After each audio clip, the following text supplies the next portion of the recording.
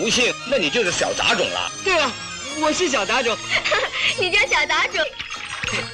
我大概半年没有洗脚了。我也差不多半年没洗。Welcome back to day 24 of Shawtember.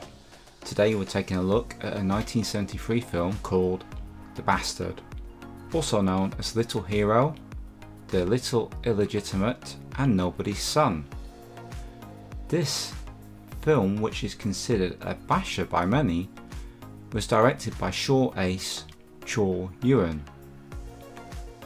The martial art directors on it were Yuen Chung Yan and none other than Yuen Wu-ping himself.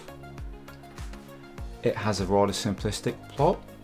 There is a young man who doesn't know who his parents are, and he leaves the monastery where he's at in search of them, trying to find his father.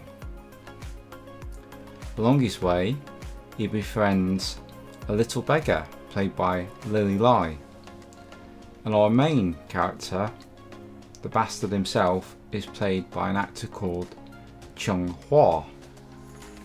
Now, the interplay between Chung Hua and Lily Lai in this film is very sweet and endearing.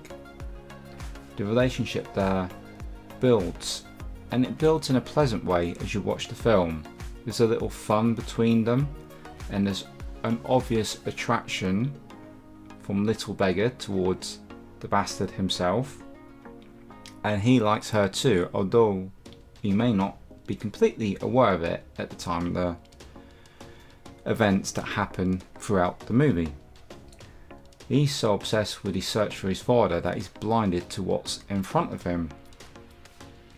As it turns out, his father is played by Ching Miao, and he is a bit of a lowlife. He's a rich man and he's a bit of a scumbag, and they try to use Ji Sha, the bastard, to their own ends, and to try and lure him in, they use his cousin Ah Yin, played by Chao Lin.